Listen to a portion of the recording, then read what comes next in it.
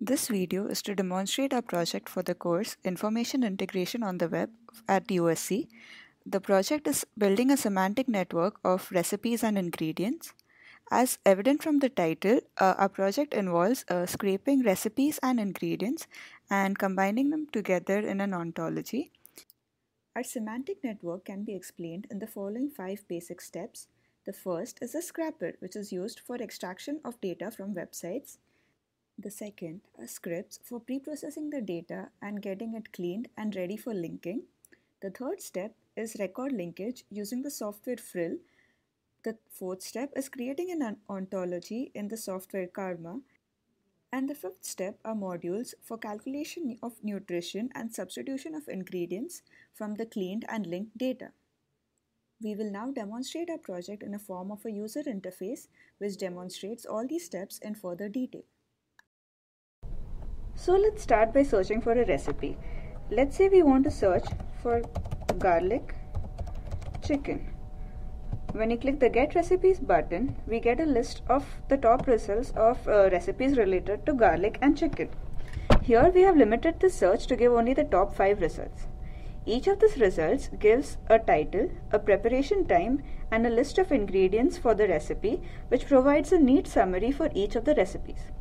Let's look at one of the recipes in detail. For example, the garlic cheddar chicken recipe. We are redirected to a new page which details this recipe. Now the recipe has things like the title, the preparation time again, and a detailed list of ingredients with its weights and metrics, as also a list of the preparation steps. Now each of these ingredients has been linked to a URL in the semantic network. For example, freshly grated Parmesan cheese has a URI, as can be seen from the hover text. So also the weights and the metrics have been standardized. For example, 0.5 cups has been converted to milliliters, like 118 milliliters. This has been done so that the calculation of nutrition and substitution can be done in a consistent manner. Now we can look at the nutrition calculator in our UI. We can do this by clicking the Calculate Nutrition button.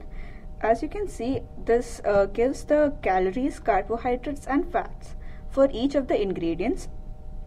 For example, Parmesan cheese has so many calories, carbohydrates and fats, but salt has 0. We can also see that chicken breast has no values because we could not find this nutrition in our database. However, out of all the ingredients present, it calculates a sum of each of these 3 columns.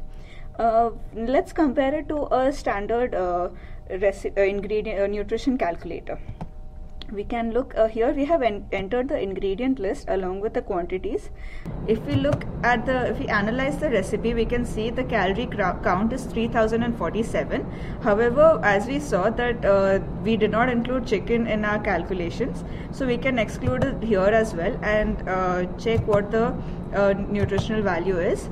As you can see, the calorie count went to 1927, which is very close to what we predicted, which is 1912.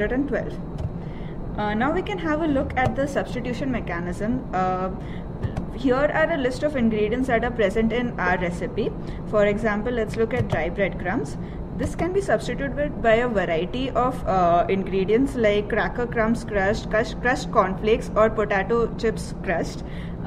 Let's actually look at the substitution mechanism by substituting garlic minced by garlic powder.